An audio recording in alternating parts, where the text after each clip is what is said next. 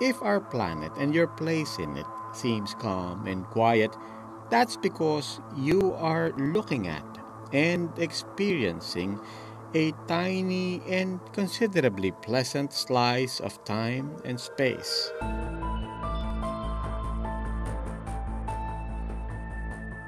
Now you're seeing the Earth's moving plates. As the Earth ages, the oceanic plates become denser. This increased density causes them to ride deeper into the upper mantle. Eventually, a section of the oceanic plate will separate and withdraw under the other part of the other oceanic plates. The friction between the plates create volcanoes and the waves of earthquakes. The world belches, splits, sizzles, breaks apart. But the planet is still fine. You just have to trust the process. Because all of these happen normally, naturally, every day.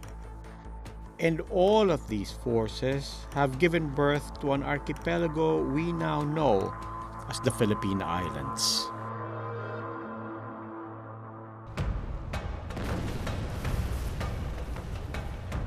A massive column of smoke and ash shoots into the sky. Fountains of lava flow above its crater as ash plumes rise up. Pyroclastic flows or superheated gas and volcanic debris race down the slopes at high speeds, while the volcano is vomiting molten lava and belching smoke. More violent rumblings occur.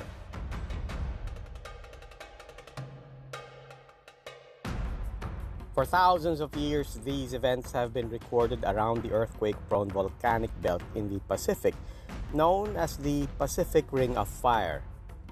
The Pacific Ring of Fire spreads across 40,000 kilometers from the southern tip of South America all the way to New Zealand. That's one big high-risk zone. The Philippines and most of its islands were created by the forces that spawn earthquakes and volcanoes at the Pacific Ring of Fire. The Earth is a dynamic and constantly moving planet. In fact, 250 million years ago, long before even the age of dinosaurs, the Earth's 7 continents were all grouped together into one massive supercontinent called Pangaea. Pangaea was formed as a result of the churning and circulation in the Earth's mantle. Most activities punctuated by earthquakes and volcanic eruptions stem from this interplay where the plates meet or divide. Due to the continental drift and seafloor spreading, Pangaea broke up into the 7 continents we know today. This breakup and transformation dictated the planet's history. Complex movements underneath these plates, for example, formed and shaped the very first islands of the Philippines, Palawan and Mindoro.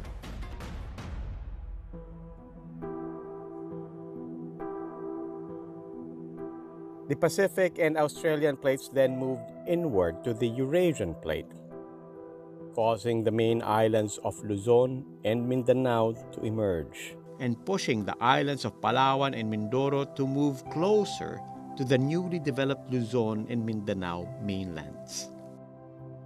The movements of these plates continued to push inward to Asia, thus creating the more than 7,000 islands of the Philippines. The Philippines has its own system of faults which stretches from north to south. From above, we can see a rupture which has displaced a road in the town of Gabaldon, Nueva Ecija. These cracks and fractures are the result of the colliding plates that run almost in a parallel north to south direction of the Philippine Fault Zone called the Philippine Fault.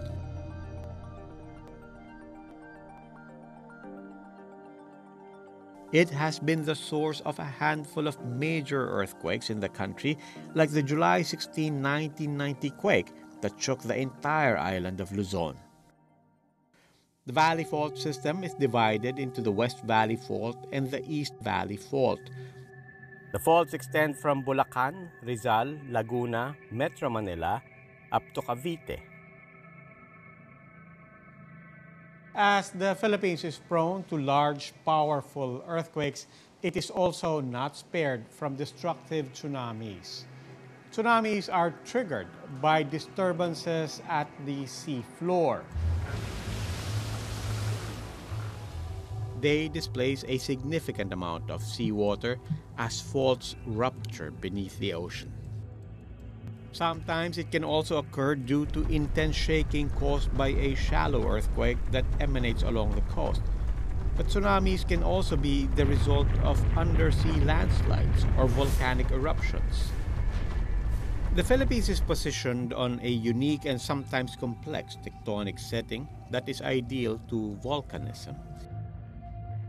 As it is located at the boundaries of the Philippine Sea Plate and the Eurasian Plate, both subduct or dive beneath the archipelago along the deep trenches along its east and west seaboard. An island can be of volcanic origin, that is, formed when two oceanic plates meet. The origin of the pearl-shaped island of Camiguin, for example, located northeast of the island of Mindanao, can be explained on the same line. Its sunken cemetery is postcard-worthy.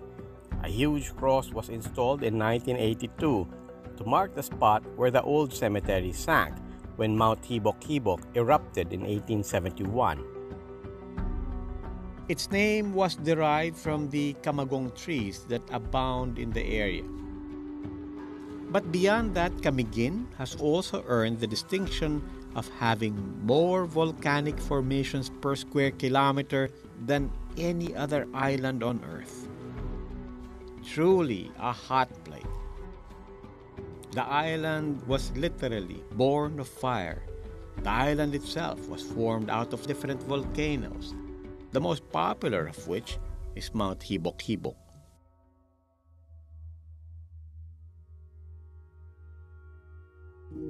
Volcanologists classify Mount Hibok-Hibok as a stratovolcano dome complex, a volcano built up of alternate layers of lava and ash.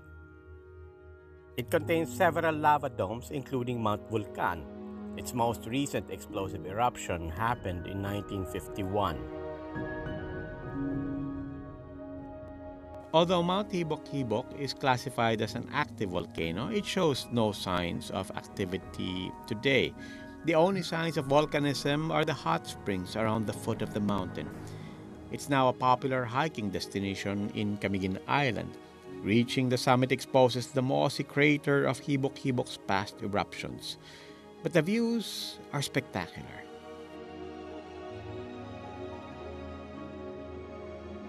All these elements make Hibok-Hibok less terrifying despite its explosive history.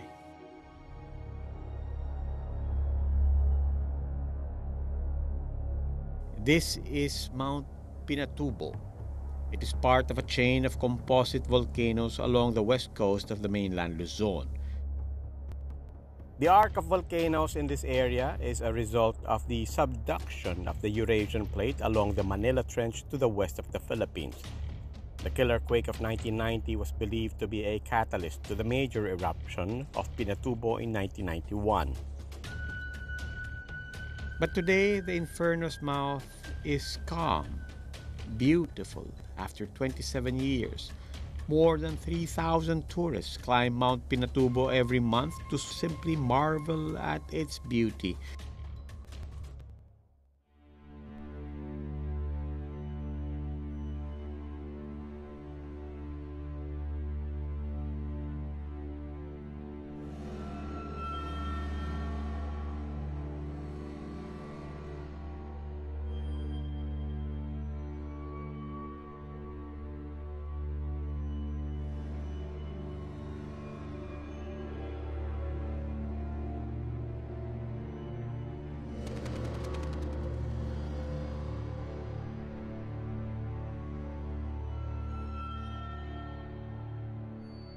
Just like Mount Pinatubo, Taal Volcano is part of a chain of volcanoes along the western side of Luzon. Taal Lake lies within a 25 to 30 kilometer basin formed by a series of catastrophic eruptions and other geologic processes.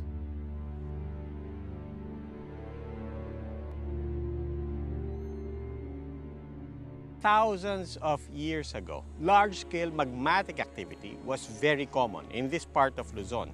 That includes the caldera-forming explosion. Since the formation of the caldera, small eruptions created another volcanic island within the basin. This is what we see as the volcanic island, what Filipinos now refer to as Taal Volcano. Taal's latest eruption only proves that our land is in a constant state of evolution and its impact is lasting and life-changing.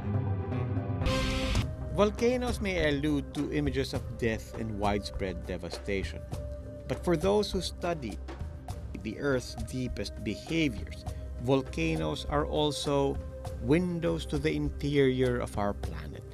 Their activities and non-activities help researchers unravel the composition and history of the Earth's core.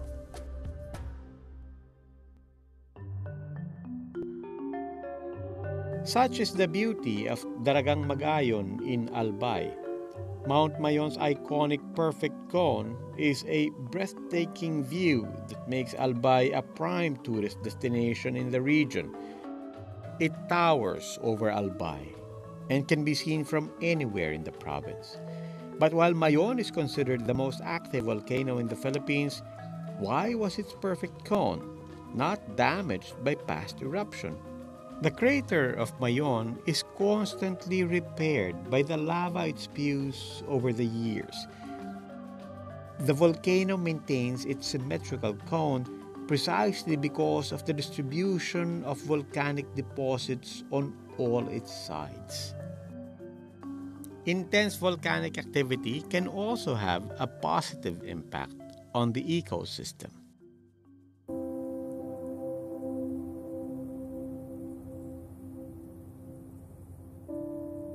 Mount Canlaon in Negros Occidental brings farmers rich volcanic soil. The chemical makeup of volcanic soil makes for lucrative farming conditions, for example, for pineapple growers in the area. The fertile fields are rich in iron deposits, benefiting farmers whose lives depend on their crops. It also provides a good environment for the formation of new habitats for animals, plants, and insects. Hot springs and geothermal energy are additional benefits. The Philippines, in fact, is the third biggest geothermal energy producing country in the world. Meanwhile, metallic and non-metallic minerals such as sulfur, copper, and gold are produced from volcanic activity. In Mount Pinatubo, volcanic materials are grounded down to make lahar cement, used for building blocks for construction of homes and other infrastructure. While our human lives are short, major earthquakes and eruptions are actually quite common for our much older world. And even with our expanding knowledge, it's still a tricky business to say how much or even whether one event influences another.